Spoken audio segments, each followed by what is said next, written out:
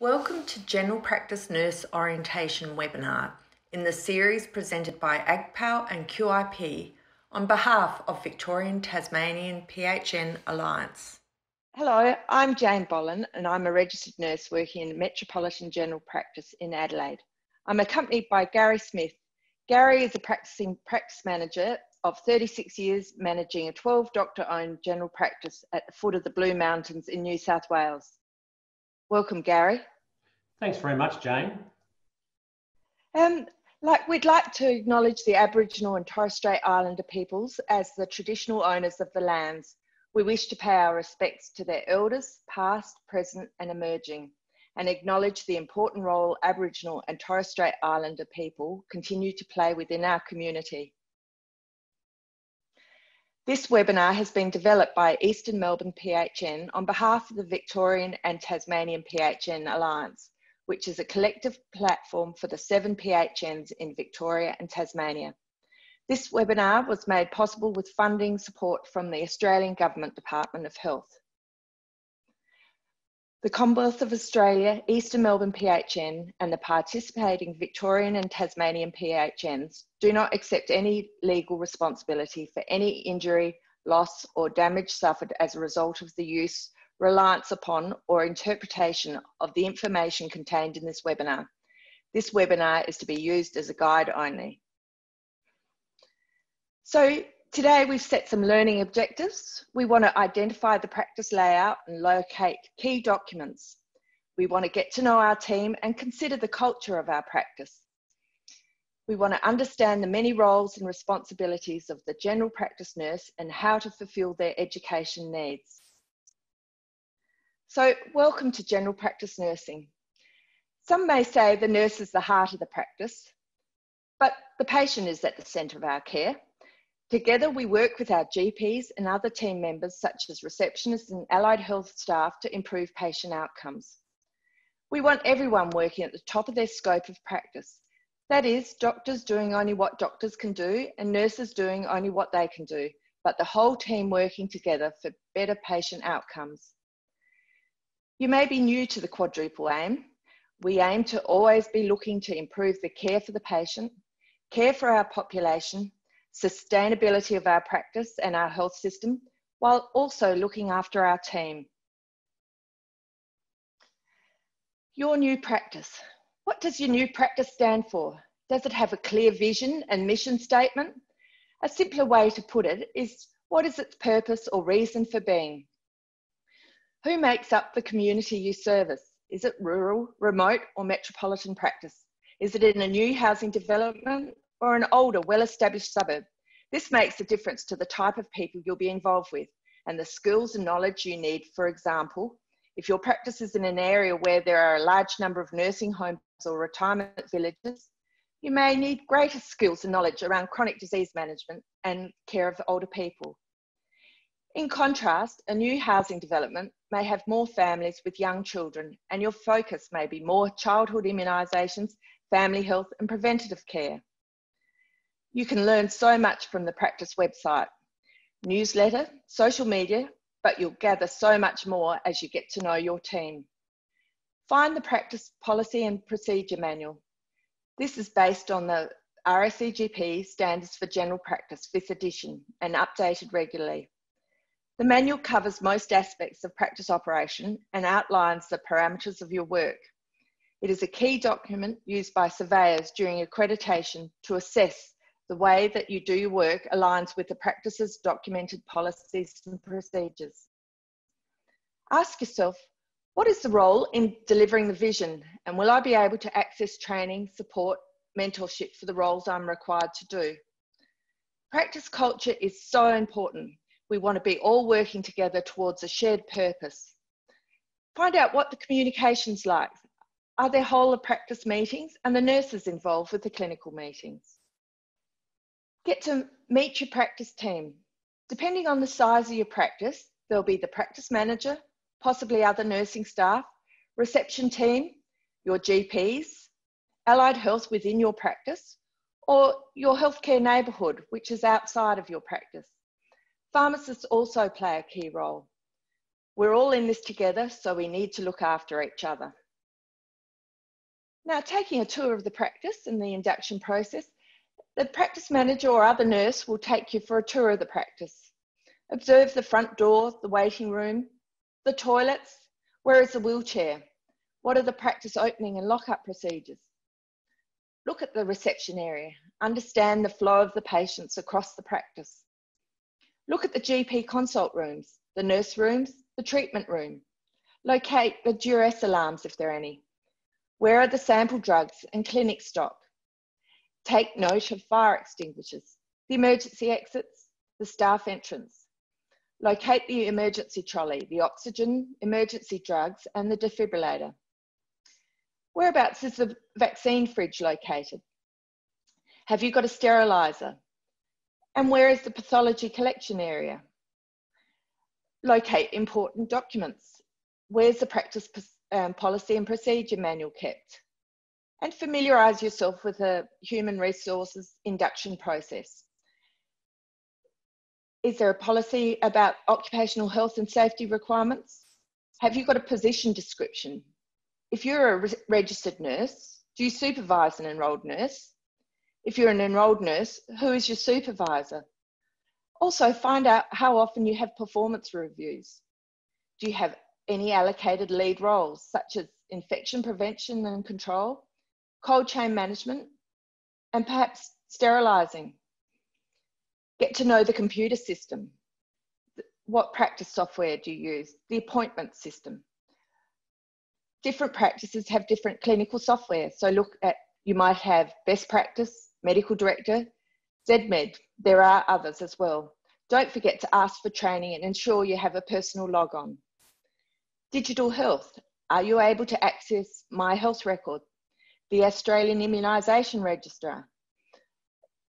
Clinical audit tools such as Polar, PenCat, or Medical Director Insights. And have you been given a PROTA account? Gary, do you wish to comment on the importance of the staff induction process? Thanks, Jane. I think an induction program should be a part of a practice's DNA, Jane. It's an important process for bringing new staff or staff who have a change of roles in your practice. It provides an introduction to the working environment and sets up the staff member to be able to deliver the expected outcomes of the business. Oh, thanks, Gary. Practice management. Who owns the practice? Who is the clinical lead? Every practice will be different, so it's important to know your practice organisational structure. Is there a delegation of authority diagram? And who do you report to? Get to know the reception area, the copier, the fax machine, the phones. Do you know how to hold and transfer calls? What are your messaging protocols? Find out about the practice fees for the billing and fees. What is the practice's policy on private billing versus bulk billing? And pensioners and children, are they looked after differently? Over time, familiarise yourself with common MBS billing pertaining to chronic disease management. And the nurse MBS item for chronic disease is 10997. Very important to remember that one. How is your general practice financed? There is MBS billing. There are 8 different practice incentives programs, including the PIP-QI. There's also the workforce incentive payments, which are paid by the federal government to encourage general practices to continue providing quality care, enhance capacity, and improve access and health outcomes for patients. There are also alternative funding streams, such as Department of Veterans Affairs, Work Cover, and as well as Employers for Occupational Health. Accreditation. Accreditation using the RACGP standards for general practice 5th edition takes place every 3 years. Find out where your practice is in its accreditation cycle. This is a continuous improvement process and is aiming to improve the safety and efficiency of the practice system. Communication, communication, communication. It is so important and will reflect the practice culture. Staff communication. How do we leave messages for each other? Are there internal messaging systems such as notice board, nurse meetings, whole of practice meetings? How are we heard and how do we hear what's going on? How do we communicate with our patients? Phone calls, SMS messaging, social media, website updates. What is the practice's policy about emails? Confidentiality agreement. Have you signed it yet? Make sure you do. Find out about the results and the recalls and reminders policy. Get the practice manager to show you the practice policy on results follow-up, recalls and reminders. There's another webinar on this on recalls and reminders in this series. Home visits. Do your GPs do home visits? Do the nurses do home visits? This is a really enjoyable part of my clinical role. I run a healthy aging clinic and I conduct 75-year health assessments in the patient's own home. Now, we have to make sure we've got the right patient. So we have the mandatory use of 3 identifiers: the name, the address, and the date of birth. Active patients, do you know what the definition is? The RACGP defines it as 3 visits in the last 2 years. Your practice probably has a policy on archiving inactive patients. Patients' rights. So we all need to know we deliver care taking into account the rights, beliefs, religious and cultural background of the patient. This is linked to shared decision making. What information does your patient require to assist with making a decision about the various treatment options? Interpreter services when required. Locate the phone number. The receptionist usually can help you with this. Triage. Discuss the triage processes at your practice. Many practices will have a chart at the reception area for the receptionist. Find out the nurse's role in assisting receptionists with triage, and when you need to get a doctor to assist to ensure patients are given an appointment commensurate with need and seriousness of their condition. There's also a webinar about this in this series. CPR training. Are you up to date? Find out how the practice keeps you updated in your CPR. Other emergencies. How does the practice deal with other emergency? Find out what your role is in this. The treatment room. This has been the traditional role of nurses in general practice. In any new clinical environment, you must review your scope of practice and develop a CPD plan to meet your new role's requirements. You need to be educated, authorised, competent, confident. So let your practice manager know if you require further training in immunisation, wound care, venipuncture, ECGs, Dopplers, spirometry, ear syringing, assisting with minor surgical procedures, and iron infusions. Do not undertake anything you do not feel is within your scope. Remember, it has an impact on patient safety, and working outside of scope of practice could impact your registration. Refer to the APRA Nurses Professional Codes and Guidelines. There's also a webinar in this series about immunisation.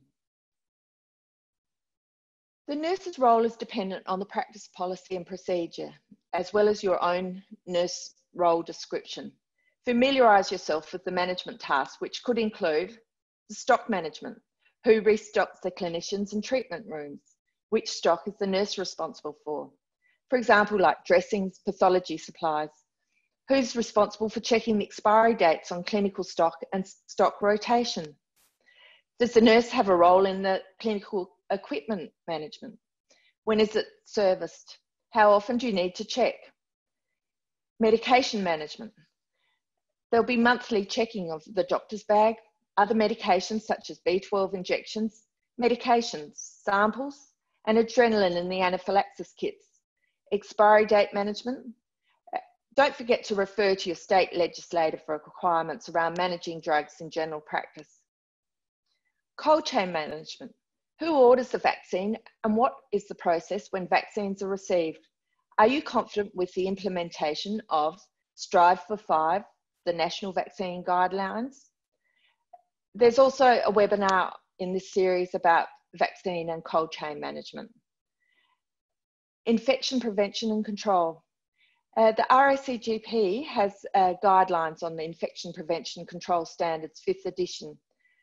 Find out whether your practice sterilises on-site or off-site, or do you use disposable instruments. Some of these tasks may be delegated to a non-clinical staff member.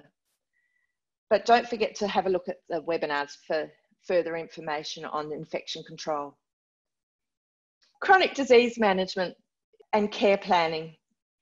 Our health assessments are not available for everyone. So find out what health assessments are available so you can proactively invite the right population groups for a health check. GP management plans, including team care arrangements. A chronic medical condition is defined as any cancer or medical condition that has been or is likely to be present for 6 months or longer. For example, asthma, cancer, cardiovascular disease, diabetes, musculoskeletal conditions, and stroke. Patients with a chronic condition are eligible for a GP management plan, or a care plan, as we say. Chronic disease management planning is person's care is so much more than an item number and a patient demanding a referral to a podiatrist. Find out your practice owner's attitude towards care plans and chronic disease. They do make a difference if done thoroughly and reviewed every 6 months. It's important we do this well, as this is the fastest growing area of general practice where there are opportunities for nurses to support patients living with chronic conditions. GPs and nurses can work together supporting the patient. In our care plans, we use motivational interviewing and as well as health coaching to get improved patient health outcomes. Your role as a nurse in this is going to make a difference to each and every one of these people. Planned care versus acute care. Is your practice culture about reactive or proactive care? For the best patient and business outcomes, we should aim to be proactively inviting patients with chronic conditions to the practice to have a care plan and regular reviews. This way, we can see the patient when they are well and help them to self-manage. Population management. We can use clinical audit tools to find the patients with specific conditions. We're then able to analyse the data and devise the necessary strategies to bring the patients in for regular care. Coordinated care. As part of the care plan, the nurse can work with GPs to coordinate the care of the patient. There are also webinars in this series on health assessments, chronic disease management, and coordinated care. Quality improvement. What gets measured matters. How good is your practice? The PIP-QI, the Practice Incentive Program, Quality Improvement Program, commenced in August 2019. Practices are paid quarterly incentive payments to improve quality improvement initiatives using PDSA, that is, Plan, Do, Study, Act cycles. The PIP-QI program requires data to be submitted on 10 quality indicators. However, the QI initiatives are not limited to these indicators. Evidence of quality improvement activities need to be retained by the practice. There is also a webinar in this series. Nurse clinics. Some GP practices run nurse-led clinics based on skill set and the needs of the practice cohort. This is where the practice has identified a need in their population and the nurse can develop a process to coordinate with their team to deliver care to a specific group of patients. Greater use of the nursing workforce can address the needs of our specific populations in our very different general practices in Australia. Here are some examples of nurse clinics currently in Australian general practices. It does depend on your passion and skill set and the needs of your community. I run a healthy ageing clinic. This is about helping older people continue to live in the community with the help of their general practice team. There are also women's health clinics, wellness clinics, men's health outreach, cancer survivorship, Aboriginal and Torres Strait Islander clinics, dementia clinics, teen clinics, perinatal and immunisation clinics. Gary, have you any thoughts on nurse clinics in general practice? I believe, Jane, that integrated multidisciplinary care is the future of primary health care, and the delivery of services to our different cohorts of patients, as you identified, is becoming more challenging for us all. But we need to realise it's the future. We must remember that we should never assume that staff can do the role. New opportunities like nurse clinics require an orientation program as it needs to be a whole of practice approach. Oh, thanks, Gary. That's great. The missing aim, care team wellness. Now, getting back to the nurse being the heart of the practice, does the practice have a culture of employee wellness and care? Health and wellbeing of ourselves is vital. We're a caring profession, so self-care is an imperative, but the workplace does need to bring joy. Does the practice subscribe to an employee assistance program? Is there access to massage, or do you have do your staff have other means of access to counselling and support? Are there practice policies on inappropriate behaviours such as equal employment opportunity, sexual harassment or bullying?